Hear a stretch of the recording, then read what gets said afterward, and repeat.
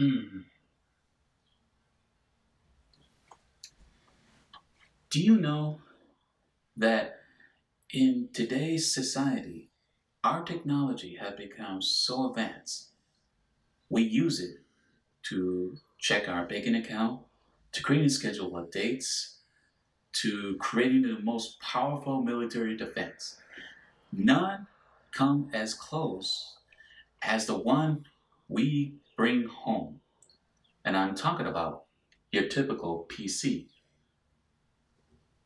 basic computers, from laptops to tablets to now possessing the most innovative technology to ever created at the palm of your hands. But do you know how technology came to be? How do we come to where we're at the very moment? It all started with one man, one person, the very same man who created the very first technology in the 1600s. Let's go back to that date and find out how it came to be.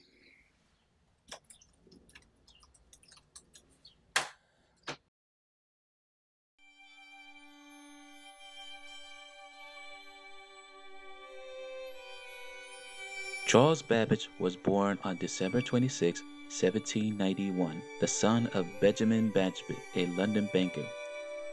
As a youth, Babbage was his own instructor in algebra, of which he was passionately fond, and was well read in the continual mathematics of his day. Upon entering Trinity College, Cambridge, in 1811, he found himself far in advance of his own tutors in mathematics. Babbage co-founded the Analytic Society for promoting a continual mathematics and reforming the mathematics of neutron then taught at the university.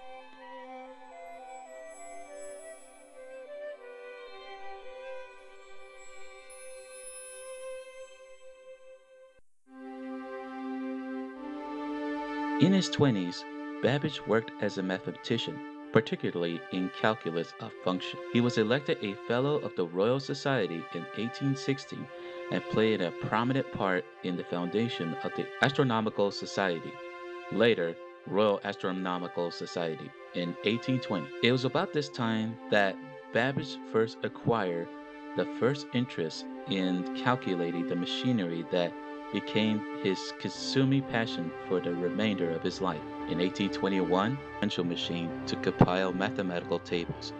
On completing it in 1832, he was convinced that the idea of a better machine that could perform not just one mathematical task, but any kinds of calculation. This was the analytic engine, invented in 1856, which was intended as the general symbol of multiplier and had some of the characteristics of today's computers. And that's the brief history of Charles Babbage, the man who created the very first computer. If it weren't for that steam-powered contraction, we would not be here at this very moment. Mankind continues to progress into the new age by creating a sophisticated piece of technology, allowing us to adapt whenever we create something that will help improve our lives.